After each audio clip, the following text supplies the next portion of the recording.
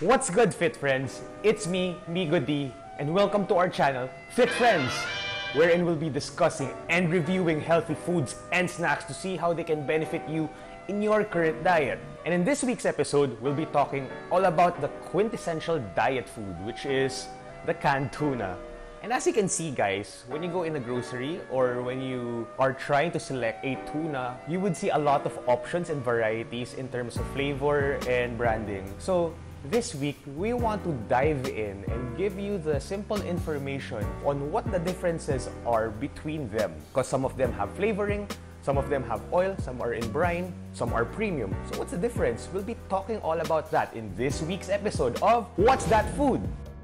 So we'll be talking all about the numbers later. But first, we're going to do a blind taste test. In this blind taste test, we'll be trying to see if I can tell what the difference is between a premium chunks in vegetable oil versus a regular flakes in vegetable oil. And then we'll be blind tasting as well the chunks in water versus the flakes in brine. Technically, guys, brine is just salt water, so it's water as well. So we'll be trying to see what the difference is between the premium variety and the regular variety. And by the way, guys, we'll not be blind tasting the hot and spicy and the calamansi one because, well, you can already tell what they are. It's hot and spicy if you're a fan of spicy foods, and if you like tasty foods with a bit of more zest, here's the calamansi variety.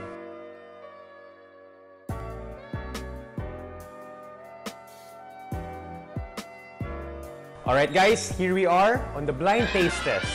Okay, so remember, I'm going to see and check if I can tell the difference between the premium variety versus the regular variety. Also, we can't turn on the fan right now because it will mess up the audio. So please do enjoy the video and hit that like button while I sweat to death in front of the camera. Anyway, let's go back to the blind taste test.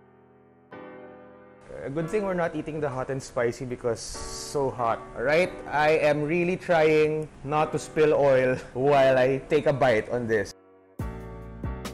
Oh man, this takes me back to second year high school when I'm trying to diet for the first time ever. Really good tuna. I miss eating tuna. Now for the second taste test. Okay.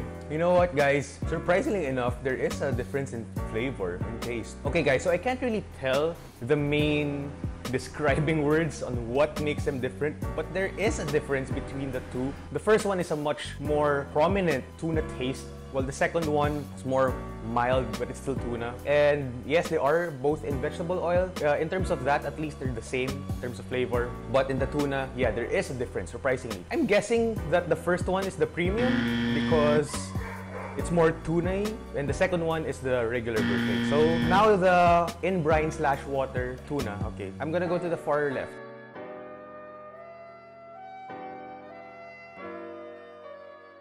Man, that's very tuna-y. Hashtag very tuna-y. Comment below. Okay, now for the second one. Ooh, big difference. Super big difference. The second one is definitely better. Leaps and bounds. The second one tastes more fresh than the first one. The first one is still kind of fresh, but I'm pretty sure if you're particular with how fish tastes like, you might not like the first one. The second one, I think, is the premium one, right, since the flavor is just so different. It's more flavorful, tastes more fresh. I really like it. The first one, not so much, so I think that's the regular version. For the review.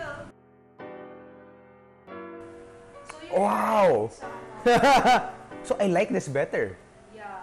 Whoa! Cool. Okay guys, now that we're done with the taste test, let's talk more about the product. First, they're all high in omega-3. Okay, so what is omega-3? In a nutshell, omega-3 is basically a healthy fat. So when you take omega-3 in your body, it increases your HDL, which is your healthy cholesterol, and helps lower LDL, which is your bad cholesterol. So basically, healthy fat is the fat that you want in your body. Okay guys, more about the Dolphin Safe Tuna / Earth Island Institute. So they're basically an organization that is responsible for conserving, preserving, and restoring ecosystems on which civilization depends. So if you're a fan of that, thank you Century Tuna for helping the organization out. Alright guys, just so you know, the premium variety century tuna is certified halal and also has no preservatives. Okay guys, now we'll talk about the price. So most definitely the premium ones are the ones that are much higher in the price range, but the most affordable one is the flakes and vegetable oil. Okay guys, now we'll talk about the numbers, the nutrition facts. Okay, so per serving is 56 grams and per can is 180, so that's roughly 3 servings per can. Alright, now for the calories. So the one with the highest calories per 56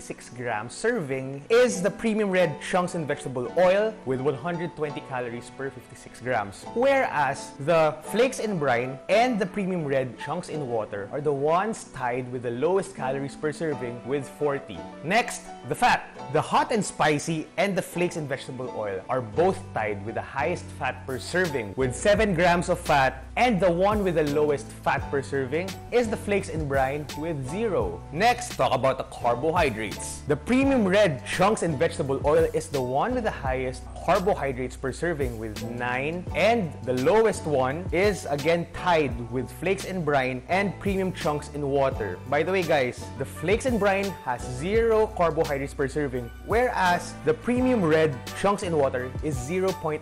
So they're kind of the same. I would put them in the same bracket. Next, your favorite and my favorite, protein.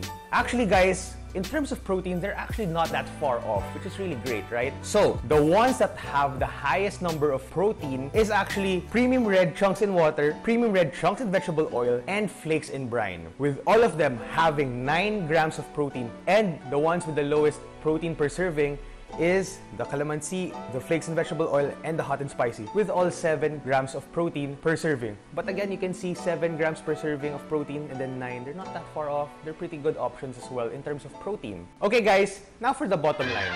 As we've discussed earlier in the charts, as you can see that the premium variety and the flakes and brine have equal amounts of protein. But the flakes and brine is more affordable with pricing at 43 pesos compared to the 61 pesos of the premium ones. The way I see it, if you want the tuna with the best bang for your buck, I think you should get the flakes and brine because it has the highest protein, lowest carbs, no fat, and it's the most affordable compared to the numbers of the premium ones. But as you can see a while ago, in our blind taste test, unfortunately, the flakes in brine is the one that I really didn't prefer flavor-wise. But, you know, if you're resourceful in the kitchen, if you can season it well and mix it with sauces, I really prefer the flakes in brine because if you can just work around with the flavors, there's no problem. And if you're a busy person, guys, I suggest that you get the chunks in water because it's kind of the same also in terms of numbers with the flakes in brine minus the fat content. Also, this is where the calamansi